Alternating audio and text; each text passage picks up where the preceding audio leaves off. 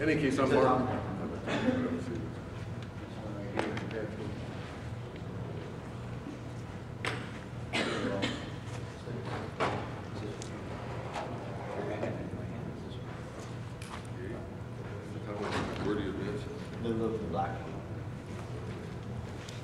Okay, Mark MERLIN from the University of Hawaii, presently in the Botany department, and today I want to talk about Ephedra, mainly in Central and Eastern Eurasia. I do want to point out that both the previous talks, there are some similarity and differences in terms of the uses, toxicity, and as you'll see, the present and past use.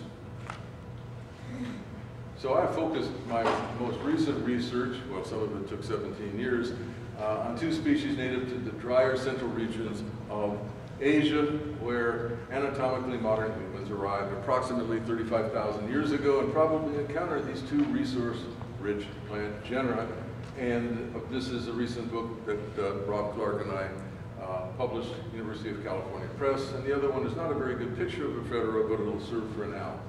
So for a variety of uses, including psychoactive and medicinal, humans developed very long and ancient relationships with species in both of these genera across much of Eurasia, and in the case of Ephedra, in some arid temperate areas of North and South America as well. So there I am with Ephedra viridis on the edge of the Grand Canyon, and that has been the ephedrine has been extracted. We'll talk a little bit about the chemical history later into what one of the names for Mormon tea, also known as Navajo tea, Indian tea, Brigham tea, Mormon tea, whorehouse tea, squaw tea, for a variety of reasons.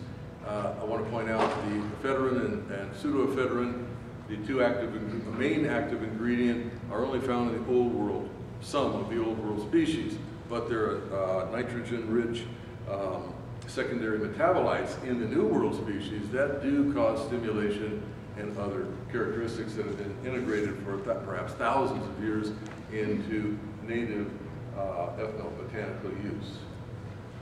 So this gives you a picture of the distribution, which rough distribution worldwide of perhaps somewhere between 35 and 70 species.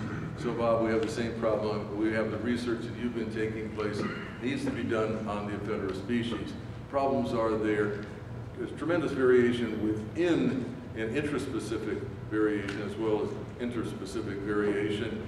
But essentially these are small shrubs to sprawling shrubs, and in a few cases vines, and they're adapted to dry, rocky environments, and in a few cases grassland. So it's mainly the arid regions of the world that it has been long distance dispersed to, rather than plate tectonic or vicariance. It's spread by the wind, and for some species, other species with fleshy bracts that appear like a fruit that are edible in many cases and become a useful part of the plant's relationship with humans. Those are often attractive to birds, which spread at long distance, and in some cases where there are rodents, like in the New World especially, those species spread by rodents. Now, in addition to its physiological therapeutic effect, in an appropriate setting, we'll argue that Ephedra alone or combined, as it we'll see some archaeobotanical evidence, with other substances in the past, and perhaps in the case of haoma or soma, a long time problem plant in terms of identification for one of the most important plants in the history of Iranian and Indian traditional religious use of psychoactive species.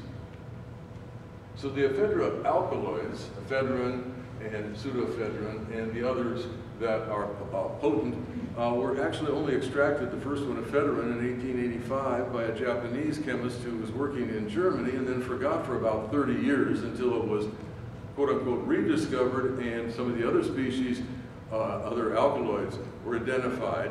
And that led to one of the great discoveries in neurophysiology, and that was the identification of alpha and beta, alpha 1 and 2 and beta 1 and 2 receptors, which we now know are very important in effects such as ephedrine, which can cross the blood-brain barrier much faster than adrenaline. And and why it came to replace adrenaline for the use of asthma. And it is able to affect the limbic region, and in part of that with the hypothalamus, and therefore affect emotion as well as other aspects, including stimulation. So, as Bob By yesterday at the general meetings mentioned, and Jan Selleck pointed out, those of you that use it or listen to this, maybe sparks will come out of your mind with the stimulant aspects of ephedra, which have stretched and reached out in good and unfortunately bad ways in our modern society as enhancements for weight loss or enhancements of vigor. And it, unlike sarsaparilla, can be toxic, about 1 to 2 grams, and it's deadly. But in small amounts, usually in the plants themselves that have the ephedrine in Eurasia, it's not toxic unless you drink lots and lots and lots of tea for long periods of time. So it reminds me of Andrew Weil's excellent essay on the difference between the green and the white, and the extraction of cocaine from coca leaves, or in this case, the extraction of ephedrine or pseudoephedrine from the ephedra stems and other parts of the plant.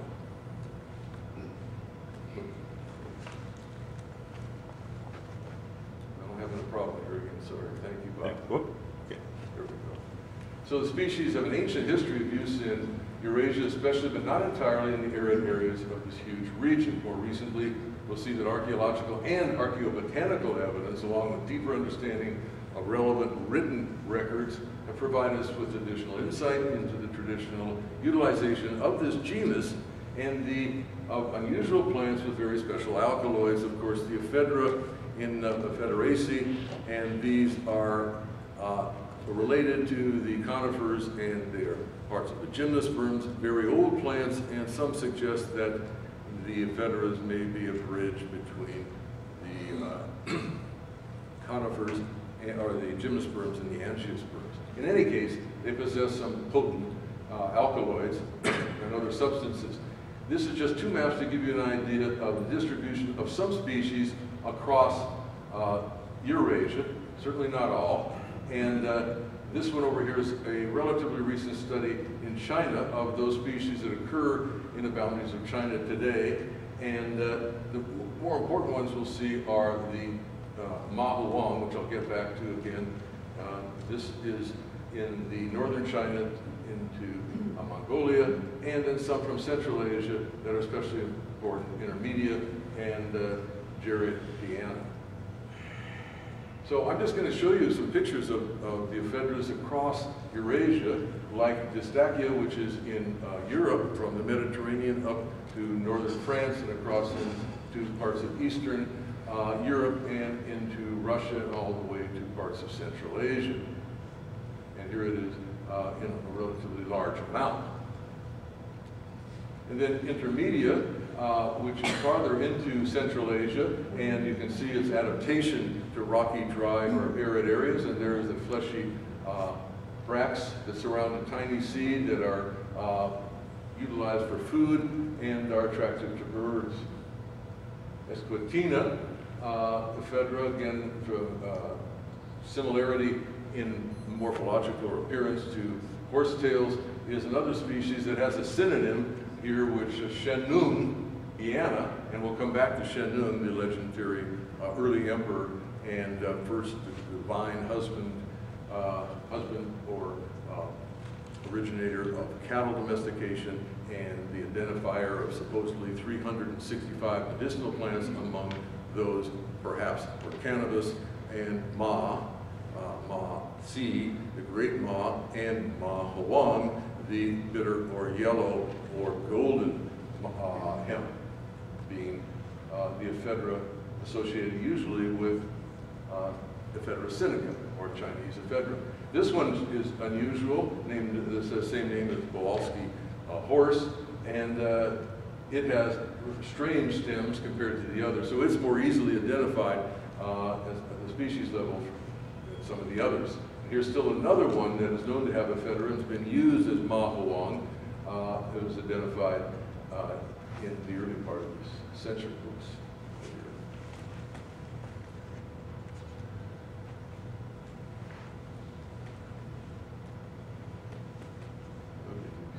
species again. Now, moving on, still showing this one has been in the trade for Mapawang, or under the name Mapawang, as well as the Seneca. And this Seneca was identified in the 1880s, 1888, by staff from Austria. And this one is the most important. Thousands of tons of this have been, and to a certain extent are still being sent abroad as well as throughout China for use for stimulating tea and for its therapeutic bronchodilation and for constriction of the nasal mucosa, so therefore for asthma, coughs, fevers, colds, and so it is a broad herbal medicine history, and here you can see the way it's packaged. And then another one that's very important and may be associated with the argument that's risen again in the last decade, that Ephedra may be the answer to what was soma, or at least in some parts, as people moved out of Central Asia and down into South Asia and into the area we now call Iran, and to the Near East, the groups of people from that area that took this sacred plant and it had to be replaced as they moved into areas where it couldn't be found.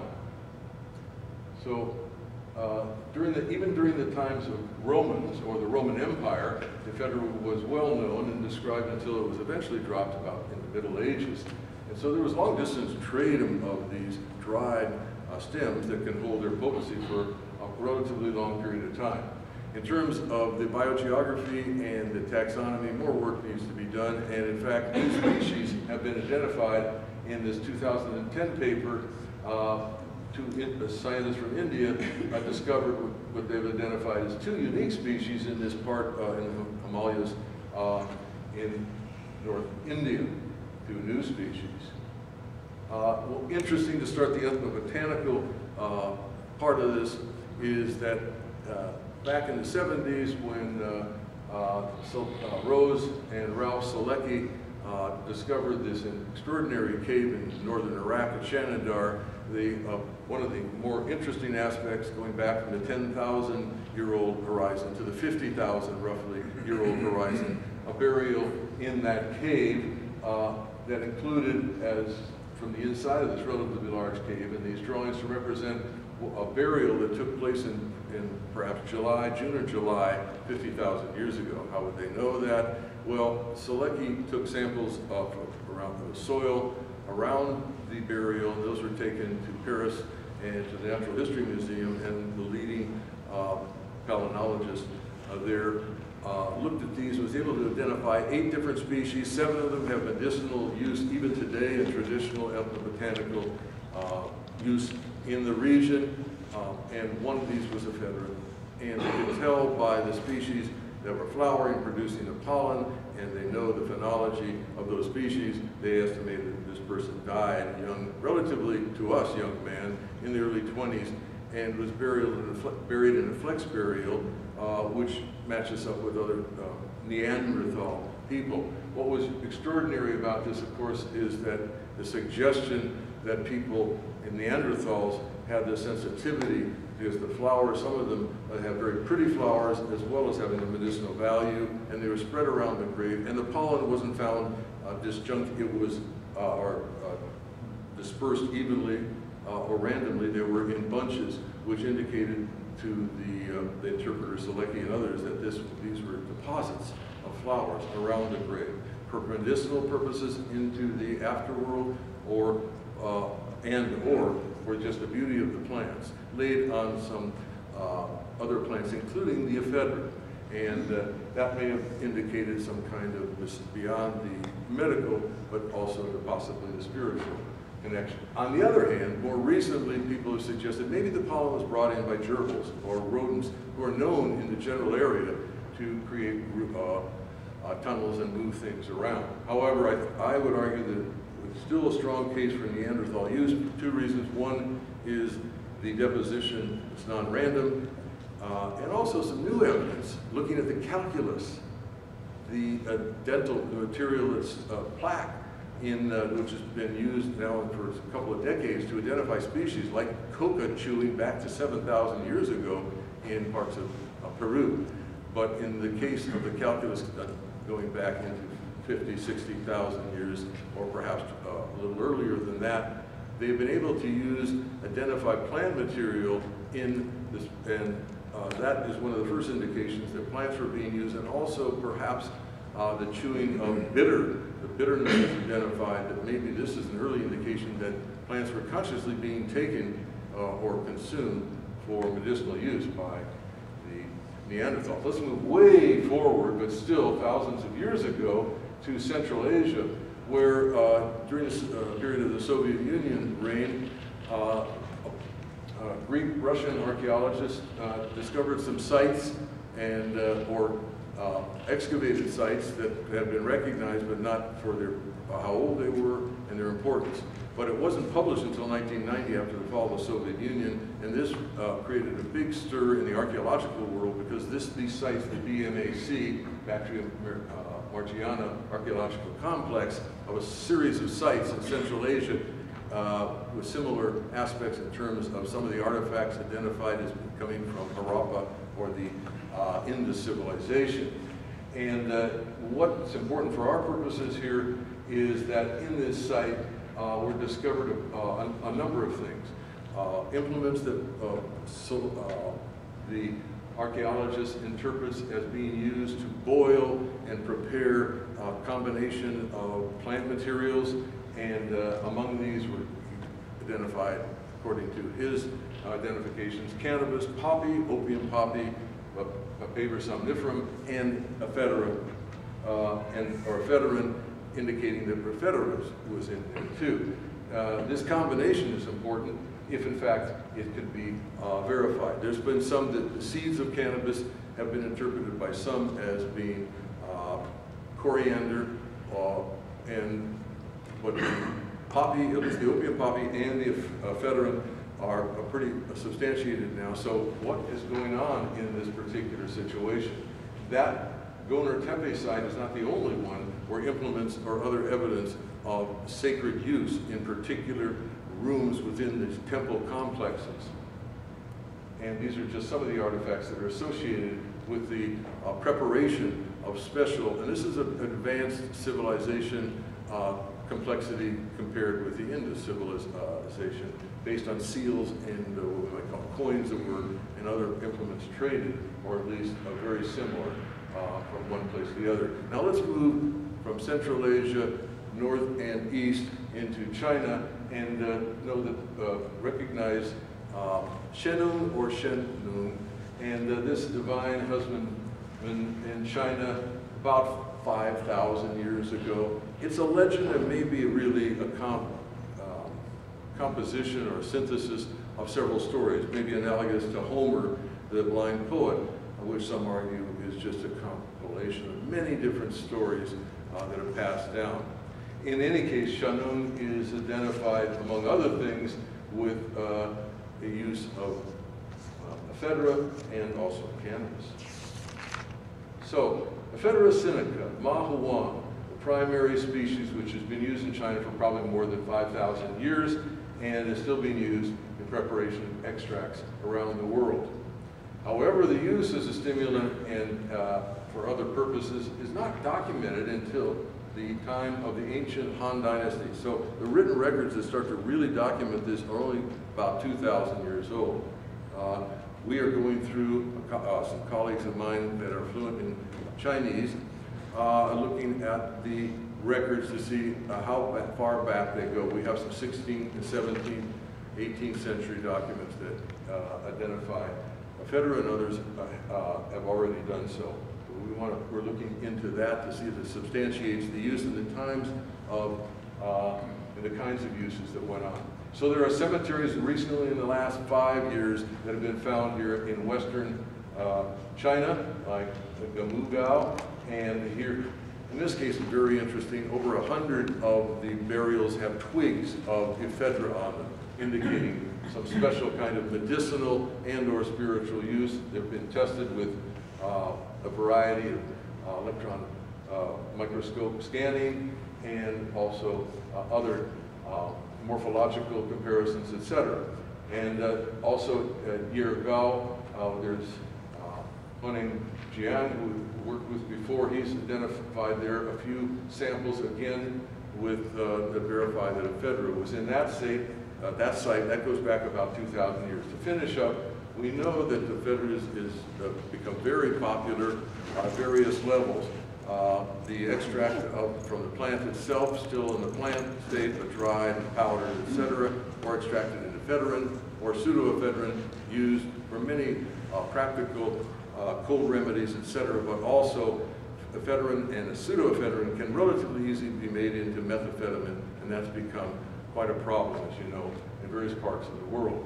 So to finish up here, I'd just like to say that in spite of its long history promising the use of ephedra herb, it's declined through the years because of its toxicity and also now the connection with the making of methamphetamine, crystal meth.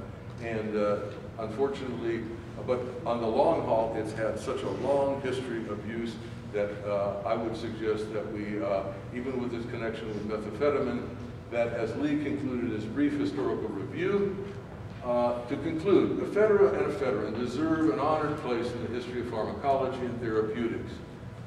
To paraphrase the ancient Roman poet Horace, the abuse of a substance does not weigh against its right or proper use. Essentially, let's not throw the baby out with the bathwater. The wild Ephedra species remain. Okay, thank you very much.